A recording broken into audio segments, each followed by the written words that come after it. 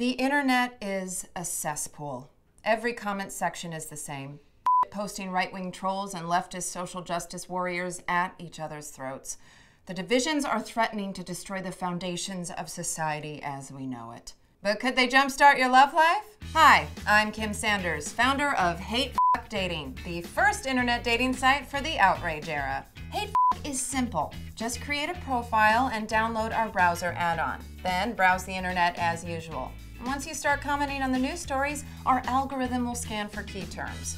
Oh my God. The Last Jedi wasn't for you. It was for the little girl who always wanted to grow up and be a Jedi. If you weren't such a patriarchal oppressor, maybe you could see that. WTF? Nobody grows up to be a Jedi. Plus, Rey wasn't even a real Jedi. She's just a lame Mary Sue. And don't get me started on Admiral Gender Studies with the pink hair or that pointless Asian chick. Oh my God, why bring race into this, you basement-dwelling bigot? I'm just stating a fact, you feminazi SJW hag.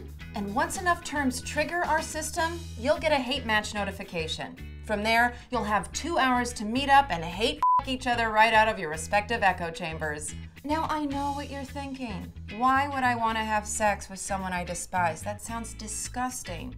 Sure, maybe it sounds disgusting, but it feels amazing. Scientific studies show that talking out your differences leads to happy resolutions for both parties only 31% of the time. But f***ing out your differences, that leads to a happy resolution a whopping 94% of the time. It's easier to f***ing accept than it is to argue and hate. I'll never understand why his computer is filled with Pepe memes. And I'm sorry, but Samantha Bee just isn't funny. But we make it work. What can I say? Yeah, somehow after a good hard hate all that stupid shit we thought we cared about just doesn't seem to matter anymore. Yeah, it's weird how that works.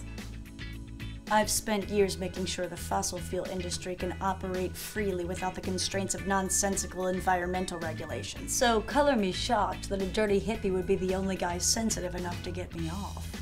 I mean, she protects oil executives who make billions of dollars destroying our Earth. But like, if you f someone with enough hate in your heart, eventually you find out that we all have beautiful souls. He still doesn't care about families being torn apart at the border. And all she does is whine about families being torn apart at the border. But when I look into her eyes while I'm hate f***ing her, I see her, you know? And those are just a few examples of hate dating's thousands of satisfied customers. No matter what you're arguing over, it's almost always a shorter road than you think, from battle lines drawn to bedroom lines crossed. It's actually kind of refreshing to talk to a guy who sticks up for himself and doesn't just tell me what he thinks I want to hear. Yeah, and I don't even listen to Jordan Petersen every day anymore, because I get my sense of self-worth knowing that an actual woman finds me sexually attractive. It goes against all logic, but what can I say? The heart wants what the heart wants. Plus, we do have some things in common. We both like the same music. We like Jay-Z, Beyonce. Kanye. I'm sorry, what? Kanye? Slavery is a choice, Kanye? Yeah, I think he was making a broader point. Oh my God, f*** you. Oh, f*** you. No, f*** you. F*** you. It's gonna be a fun night. It can be hard to find love in today's divisive culture, but it sure ain't hard to find hate. Play the odds. Sign up today. Hate dating. Hey, I'm Lou Perez with We the Internet TV. We're the channel that makes fun of everyone, including you. Yeah, you. I see you. You're next. And you'll never see it coming. Unless you subscribe to our channel, in which case you'll totally see it coming.